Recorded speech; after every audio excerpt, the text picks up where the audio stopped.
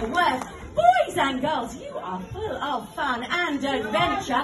Oh, Peter, talking about adventures, I bet the boys and girls are really good at having adventures. Are you good at adventures, boys and girls?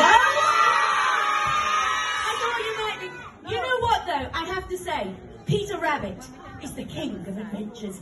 He could find an adventure anywhere, boys and girls. In fact, just the other day, Mrs. Rabbit asked him to tidy his bedroom in the burrow.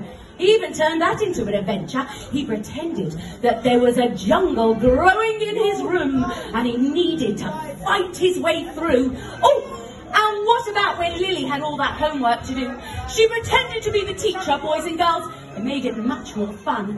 Oh, and let's not forget, even Mrs. Rabbit, she uses her imagination too. When she's got a big bowl of washing up, she pops her paws in and imagines she's on a lovely beach and her feet are in the sea. Boys and girls, all you need to do to make anything fun is a bit of imagination and turn it into an adventure. Here we go, everyone. Clap your hands.